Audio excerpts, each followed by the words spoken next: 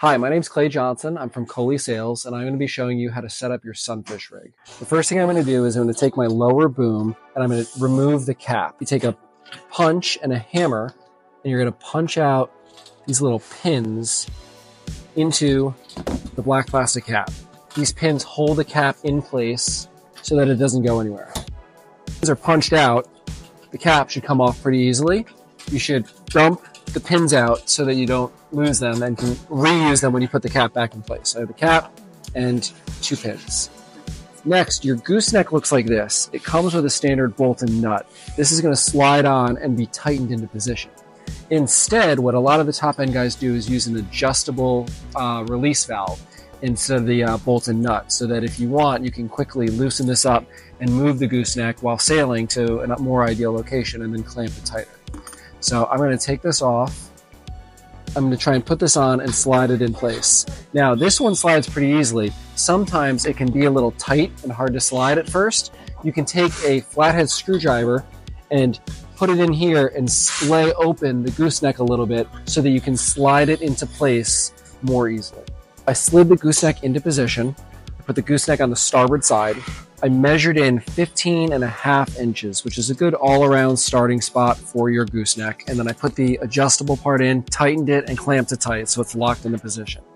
Now I'm going to put the cap back on. It's important that this little nub is facing down, and the reason is that when your boom gets set on the boat, the nub prevents the interlocking eye bolt from scratching the deck of your boat.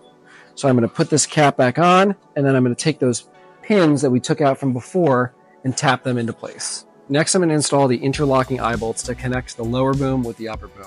It's really important that when you do this, you make sure that the eyelet at the top of your upper boom is facing in, because that's where the top of your sail is going to be tied to. I actually put them on one at a time. I'm going to go through here, and this can be a little tight, so sometimes you have to twist and push it in. Put the interlocking eye bolt through, I put the nut on, I'm going to hold it in place with the pliers. Then I actually use this as leverage, and I tighten this interlocking eye bolt. And I try to make it pretty snug. Now I'm going to do the same thing with the upper boom. So I put the 2 interlocking eye bolts in. The one on the lower boom is protected by this little cap here, and they're through, and they're snug, and everything's lined up perfectly. Now it's time to tie on our sail. So we have our spars laid out and our sail laid out. I always like to start at the top with a corner tie. This is going to go around twice and tie pretty snug to the upper boom with a square knot. All rigs, whether they're the club rig or a racing rig, need to be lashed at the top. So we're going to take this line and we're going to go through a couple times and then lash this in the up position. And that's just so that the sail doesn't slide down when the cunningham is pulled on. Now, conversely, at the outhaul end of the sail, if it's a wreck setup with the rings and no outhaul adjustment, you also need to lash this line. If it's a race setup with the adjustable outhaul, then you would not need one of these lines because the outhaul is going to be moving the sail back and forth. After the corner, I'm going to move down and do all the individual ties. We have these Spectra sail ties. Again, they go around twice and get tied with a square knot. We usually leave a little bit of room between the sail and the spars just so that when you tack, the sail can easily flop from side to side. Sometimes you might want to adjust this depending on how much breeze there is, but maybe about a credit card's width or something off of the boom, the upper boom, is probably appropriate. Now I'm at the outhaul end, and I'm going to do the same thing I did up top, which is take one of these thicker corner ties and go around twice and tie it snug to the boom with a square knot. I don't have to worry about lashing this end to here because the outhaul is going to be pulling it in or out depending on how we set it. Then I'm going to move down the foot of the sail and do the similar thing I did on the upper boom, which is to go around twice with these Spectra ties and tie a square knot, and maybe a little bit looser off of the boom on the bottom here because we want the sail to flop from side to side more easily when we tack. Now I'm going to tie the outhaul on. So I'm going to start by taking the red outhaul, and I go through the opening. I'm going to go through the grommet, and then I'm going to go back to this opening, and I'm going to tie it off here. You can do a couple different knots. a simple bowline, an Australian bowline. I'm just going to tie a nice small bowline. Maybe leave a little tail just so I know that it doesn't come out. And try and make it as close to this plastic fair lead as you can so that you have as much room as possible to tighten this. Now I'm going to come down about here and I'm going to add some purchase.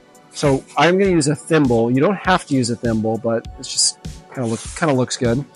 And I'm going to do an overhand knot. Pull it nice and tight like that. Then I'm going to take the tail.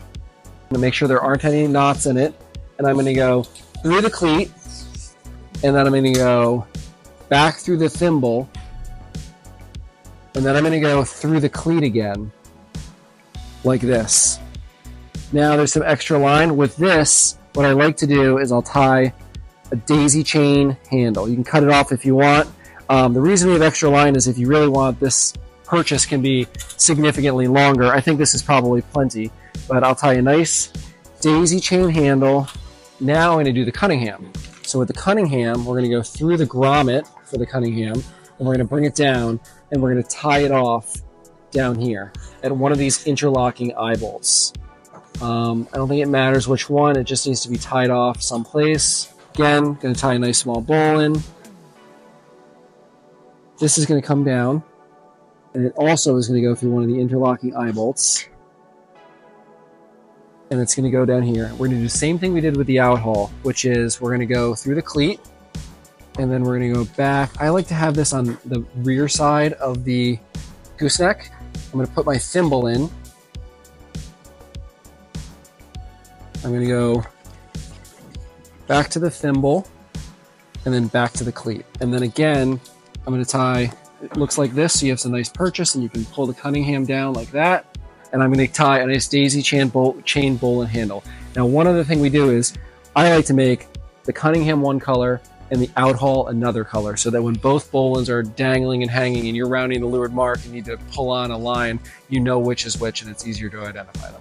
Now we're going to tie the Sunfish halyard on. First, we go up about 108 inches or so from the bottom of the upper boom all the way to here. It's between about the 9th and the 10th ring, or sail tie rather.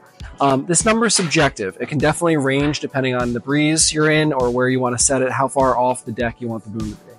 But for this knot, I'm going to go underneath. I'm going to go around once.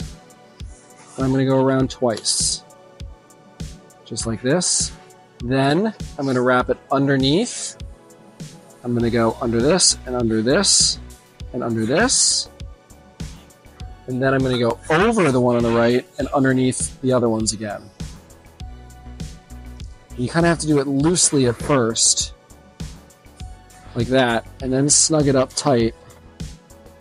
Now, this should hold in place under load. I always leave a tail to make sure that it doesn't come out.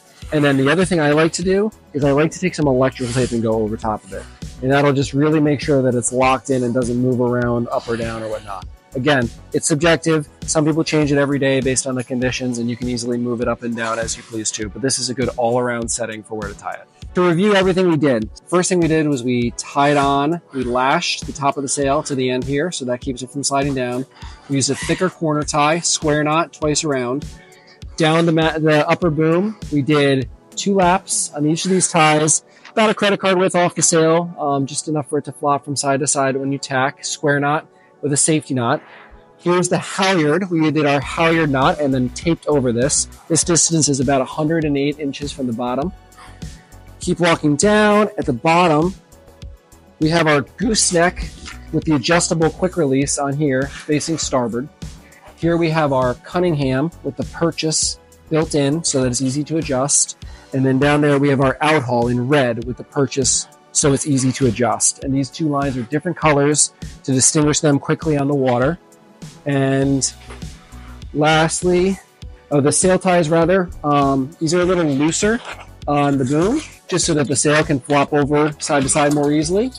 And then down here, another twice around with a square knot, pretty snug. And we dead end this here and go through the grommet and back to start the outhaul. I'm Clay Johnson from Coley Sails, and we hope this video helped you out.